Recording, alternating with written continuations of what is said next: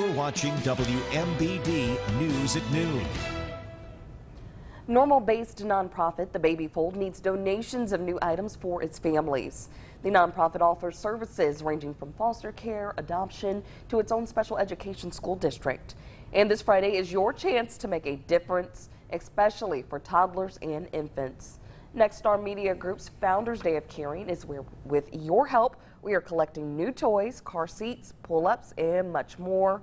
To make a contribution, we hope you'll join us this Friday between 9 and 3 at our Bloomington newsroom located at 2714 East Lincoln Street. It'll be a great time and it's a great cause. If you're ready to help, head over to our website, ciproud.com. There you'll be able to find a list of what supplies the Baby Fold needs.